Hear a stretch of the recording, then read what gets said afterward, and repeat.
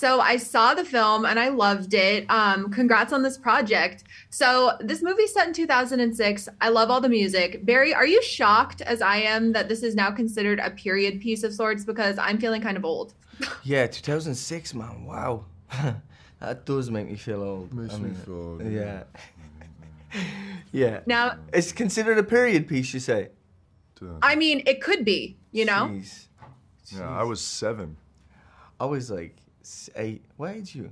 We're close. Yeah. And age were you? Jacob, so you've had to tackle so many different accents in your roles, a British one here, an American one in Euphoria, and of course your Elvis voice. Which one has been the hardest to master? I actually think this one was probably the trickiest because I was surrounded by Brits the whole time. So there's And Irish. and Irish. Just saying. Not that I wasn't too worried about think Barry's Irish? perspective on my accent, but when you have like Rosamund Pike in the room, it's definitely terrifying when you're doing her voice, you know. And Barry, there's been some Oscar buzz surrounding this film. How has that felt for you and really sunk in? Wait, wasn't I called Oscar last night? You were quite Oscar nominated. Oscar. Oh, Oscar nominated. That's, yeah. No, that's, you know what? That's pretty cool. It is. It's, the reaction to it has been great, and if that comes, it comes. But, yeah, I don't know what way to answer that, really. You know what I mean? It's always, but yeah. This film also features a lot of complex characters. Jacob, what do you think it is about these types of characters, whether it be rich, unlikable types, or more calculating characters like Barry's character Oliver, that's so fascinating for audiences to watch? I mean, they're all human beings, and I think people try to hide those sort of dark places in themselves, and I think these characters bring those parts of ourselves to light. Wow. You like that? Love that. Yeah. I'm gonna take that one for my solo.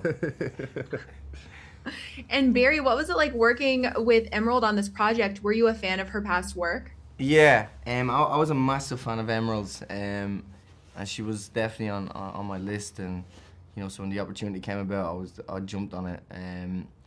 But yeah, I mean, getting to work with everyone on this is, you know, I was kind of a fanboy. That kind of goes out the window after a few hours. But yeah, I was blessed. It was an incredible experience. Yeah. And Jacob, I know Margot Robbie was one of the producers on this film. What was it like working with her on this? Oh, Margot's the best, you know, goes without saying. She's, we were led by like an incredible team of people. So it's kind of same as Barry, just sort of pinching myself the whole time that I was there. Kind of Yeah, I couldn't believe I was working with Jacob Elordi. I couldn't believe I was working with Barry Keoghan. No, honestly, like. Barry, fans love seeing you as the Joker and the Batman. Can you share any updates? Will we get to see you in this role again?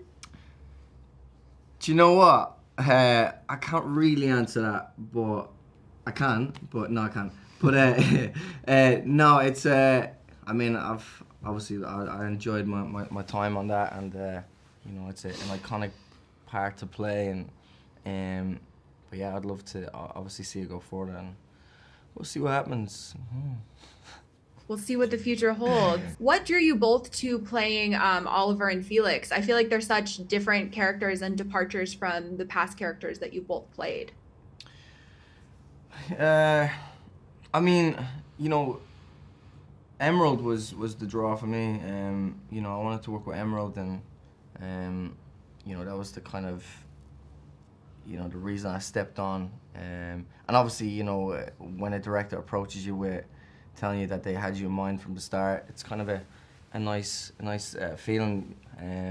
So I mean, the character itself is challenging. It's a showcase for a young actor.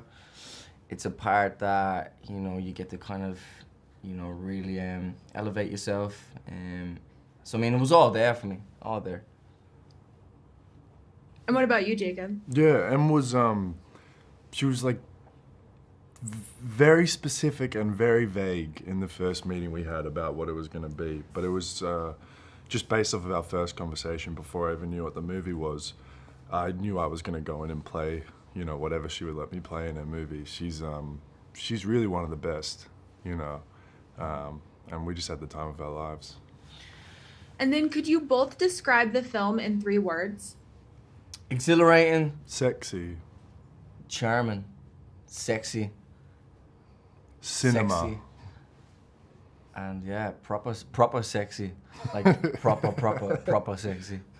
Not because I'm in it. But like, no, yeah, because I'm in it. Because it's Barry's in proper it, sexy. yeah. I mean, that dance scene, you kind of really put your all into it.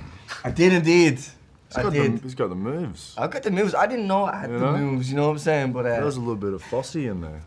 yeah, but no, I was quite the challenge. But after the first take, I was, you know, Emerald kind of creates a really comfortable set for you to try these things. It's not a normal thing to get out and dance in your nude, but again, if it moves the story forward and creatively it's for the right reasons, well then I'm doing it. But I definitely wanted to challenge myself as an actor and kind of show maturity in taking that step. But I had fun. I had fun doing it.